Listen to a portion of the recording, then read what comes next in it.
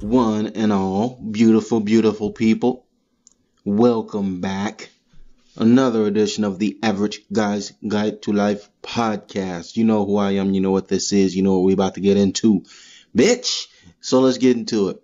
I, I feel kind of dumb because on the previous episode, I was talking about the controversial topic of should a body count matter? And I completely forgot to mention one of the primary arguments for it mattering. I forgot. I completely forgot. I woke up this morning and I was like, damn, how the hell did I just completely omit like one of the strongest arguments for people not holding themselves about, you know? Not wanting to marry a unpaid prostitute.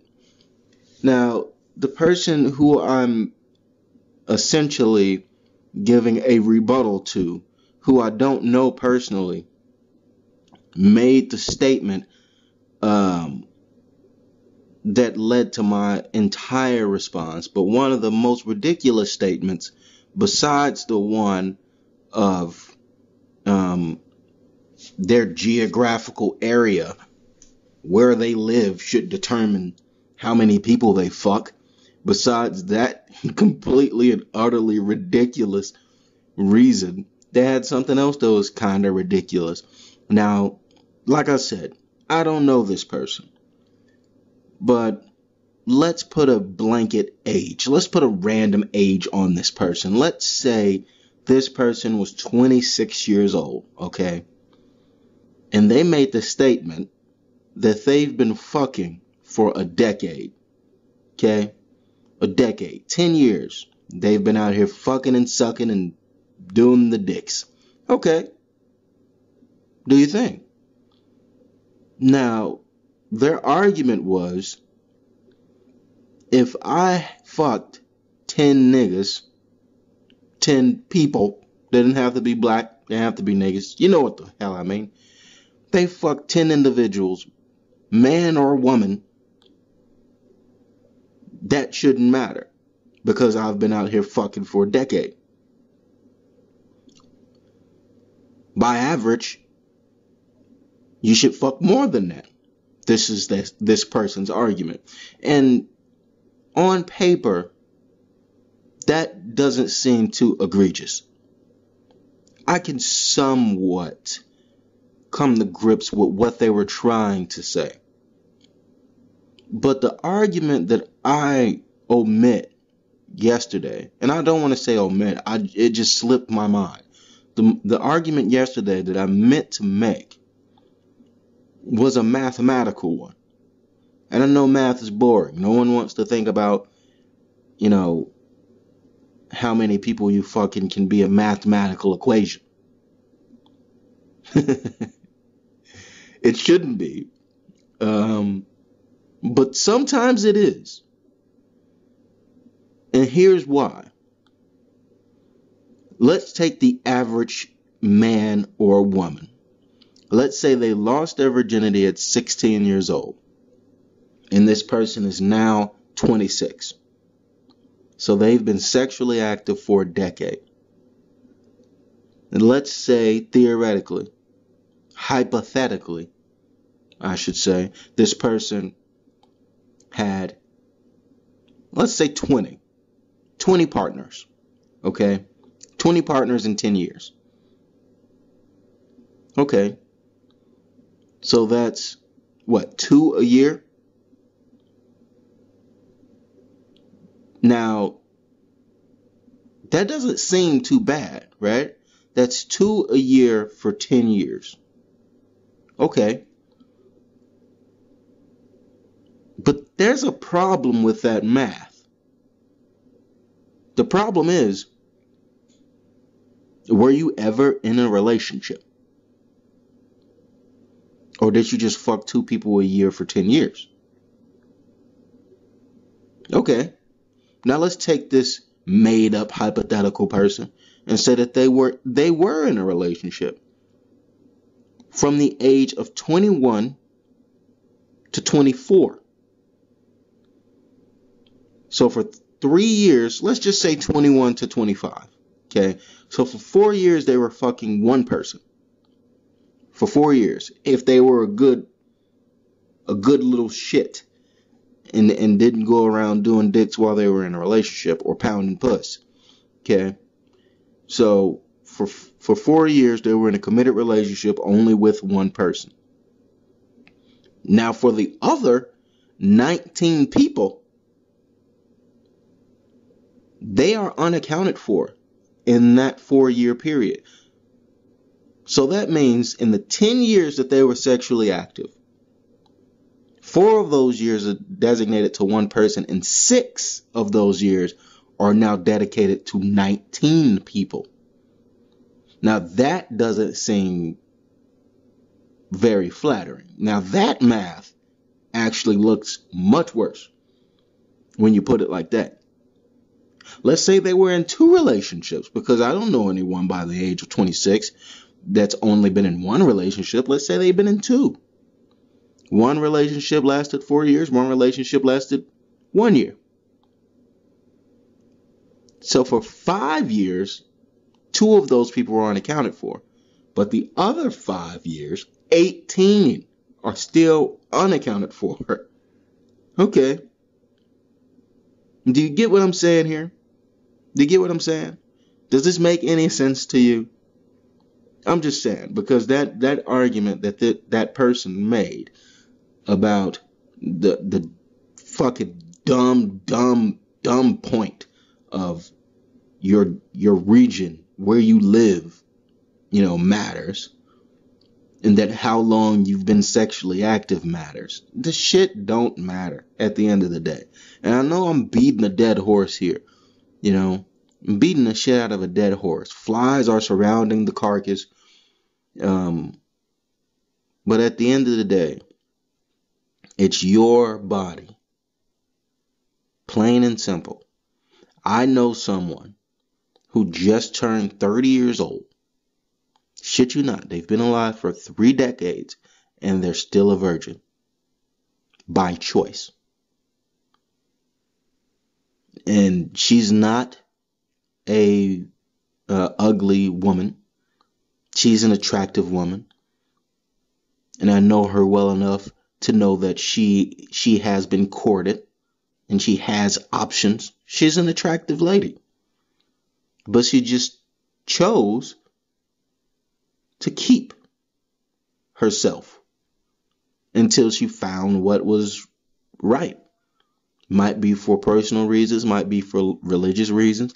And I'm not saying everybody has to go to that fucking extreme to not indulge in the pleasures of the body to just save yourself for 3 decades. No, I mean, that's an extraordinary case. But I am saying that you have control over what the fuck you do. Okay? Like all these people out here with kids, happy little accidents, and like to make excuses. Well, you know what the fuck you was doing. Like, come on. How come some people out here don't have any? Never been married. By choice. And you do. What are you saying? That they didn't have the same control and the same liberties that you have? That you had? Or is that just a character flaw? Is that a sign of weakness? Is there a crack? Is there a crack in the armor there? That's all I'm saying. Okay? So let me put that topic away. Hide it under the bed until I bring it out next time when someone undoubtedly has something smart to say. Okay, that's fine. You could talk shit, talk all that smart shit, but in your heart of hearts, I don't know what the fuck that phrase even means. Who came up with it? I don't know the origin of it. But in your heart of hearts, you know that I'm speaking the truth here. That's all I can do. The truth isn't always pretty, people. And sometimes, you have to be careful who you tell the truth to as well. Because some people can't take that shit. Like, they think you're attacking them personally when all you're doing is relaying the facts of a situation. You know, people get in their feelings. They get butthurt. But they can't be helped. Anyway, on to greener pastures. How the fuck you doing over there? How are you doing? How's your week going? Got that Monday out of the way. If you're a working individual, if not, then whatever. Just another fucking day for you. Laying around in your drawers. Chips and crumbs on your fucking stomach as you lay back watching Netflix like a lazy piece of shit. Probably eating a chocolate pudding cup. Piece of fucking shit. Get up and go do something. Stop being a loser. We don't need more losers in the world. We need more winners. People that work hard, try hard, try to do shit. But then again, we need people trying to do less shit too. Know what I'm saying? Some people be trying to do too much. You're doing too much. I had somebody tell me that the other day. I was too much for them. What the fuck does that mean? You know? I mean, I know what a too much person look like. Like, I've seen those too much people. You know? It's like when you post something online, then somebody like it or comment on it. You know? You gotta beware of your allies sometimes. You know? If your ally is one of those too much people, then, you know, you should delete that post. You know when somebody be doing too much. I'm probably doing too much right now. But this person that I was talking to, literally, this is how my life is at this point, at this current point, February 2020, okay? This is how my life is. I met this person. We exchanged numbers. And we exchanged maybe 8 total text messages. 8. Okay? Normal shit. How you doing? What's going on? Blah, blah. Now, I make the comment, because I'm not a narcissist. I poke fun at myself all the time. And I said, hopefully you don't think I look like a foot. Like a human foot, you know. And then she said, why would you say that? And I said, I don't know. Sometimes I wake up in the morning, brush my teeth, look up in the mirror and be like, damn, you look like a foot with glasses. Then there was no response, you know. And I'm not the type, I'm not a thirsty person. Like, I'm not going to shower your inbox with fucking text messages. I'm going to wait. Like, if you ain't going to respond, you're going to leave me on read, well, then go fuck yourself. But a couple hours passed, and I was bored. I was at work, and I say, in the text message, is it bad that I want to go home already? Now, this is about the 7th text message that we have exchanged. This is number 7. Is it bad that I want to go home already? A message I sent when I was at work. The 8th was, this ain't it, dude. You're a little much. Huh? Excuse me? I mean, that really baffled me, because I'm not the type, like, sometimes I feel like I'm not saying enough when I'm talking to a person. Sometimes I feel like, okay, it's a balance between giving them too much information and not enough information. So I have that battle going on in my head, whether I share something or I just withhold it. But me being who I am, I'm also very transparent. So if you ask me something, I'm going to relay that to you honestly. And I'll think about the consequences of that later. But up to this point, It hadn't even been 24 hours since I knew this person. Not even 24 hours. And our text count was about 8. And not deep, long vibing text like you would send to someone that you really connect with. Like general, questions, like interview questions and shit. Just run-of-the-mill shit. And maybe I am a little much. I don't know. Maybe in a fucking 5-word sentence, I can display too much. Like, how was your day? Nah, get the fuck out of here. That's a little much. Don't ask how my day was. Get the fuck out of here. Get the fuck out of here. It's none of your business how my day was. Why do you want to know that? Why the fuck do you want to know that? I honestly think that that's something with the modern woman. The modern woman is very short-tempered. And they're very rude. Very rude. And sometimes very passive-aggressive. Condescending you are. Condescending. Like if someone compliments you, you think that instantly you think, okay, they must be trying to fuck me. So I am going to ignore this person or be as rude as possible.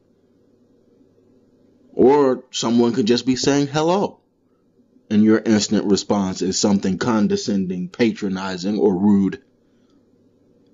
For no reason at all. I think that the age of social media has bred too many options. I was having a conversation with someone earlier today about how our generation is soft and mushy, like a fucking plate of Jello. Just Jello people. We're so fucking soft because there's just so many options. So entitled because everything is at our fingertips. Whatever it is, And I think that women have become very short and very condescending because there's just so many options over social media platforms, over the Instagrams and the Facebooks and the Twitters and the Snapchats, that there's so many men coming from them from all angles, not to mention when they're out in public. So they have so many options. And they've gotten to the point where they're just short with people. Even people that don't mean them any harm or people that don't have ill will or ill intentions. It's just like, get the fuck out of my face. What do you want? Enough of you. Okay, I get that. I get that. It can be overwhelming for women out there. It can be very overwhelming. But here's a little advice. Learn to appreciate what you have while you have it. Because from what I've learned and the research that I've done and the documentaries that I've watched and the interviews that I've listened to, that once your looks go and that attention begins to dwindle and fade away forever, you're going to miss it. You're not going to, you're not appreciating it while it's happening. And I understand some of it's rude and some of it's uncalled for. People like to think it's, a form of